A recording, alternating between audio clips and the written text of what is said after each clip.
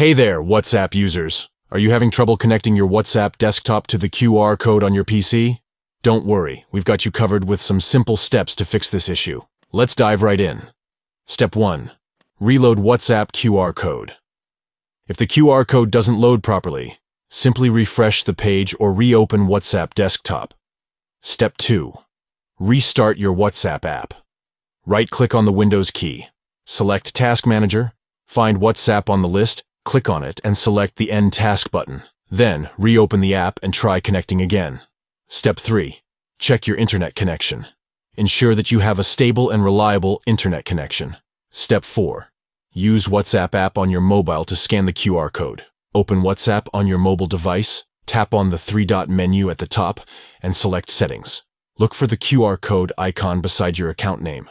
Use your mobile device to scan the QR code displayed on the desktop. Step 5. Update your WhatsApp app. Keeping your WhatsApp app up to date is important to avoid any compatibility issues. Step 6. Connect WhatsApp desktop and your mobile device to the same Wi-Fi connection. And there you have it.